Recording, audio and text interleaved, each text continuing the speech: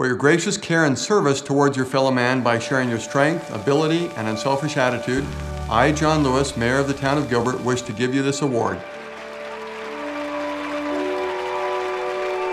Spencer, he didn't ask for any of this. When he said, I want to do a triathlon with Dayton, he didn't want any of this attention.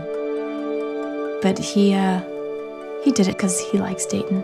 I met Dayton in our Deacons Quorum at church. When I got called to be the Deacons Quorum president, I felt a great sense of responsibility on my shoulders that I should be watching out for everybody in the quorum. Dayton has cerebral palsy. He can't talk or communicate that well, but you can feel his spirit wherever he is. He's a great friend to me. He should have the opportunity to do what everybody else does. We've always tried to include him in everything that we do.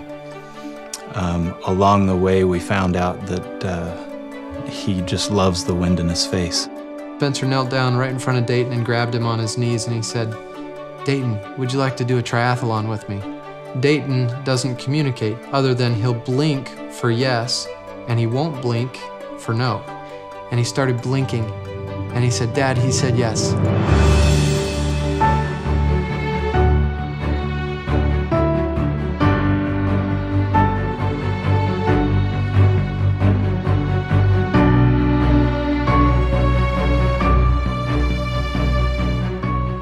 It was a different experience than the other triathlons I've done because when I got on that bike, it felt harder pulling someone else with me the entire way.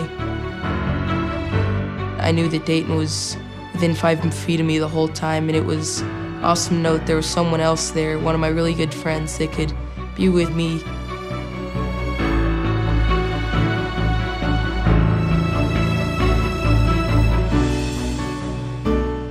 I've learned great lessons of love and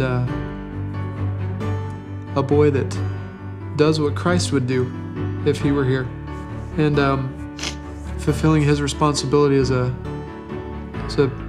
Deacons Quorum president, as a friend. Near the finish line was very spiritual for Dayton and I because I felt that I was like out of juice, I was out of energy, but then I don't even know where it came from. Dayton started smiling and I started to speed up.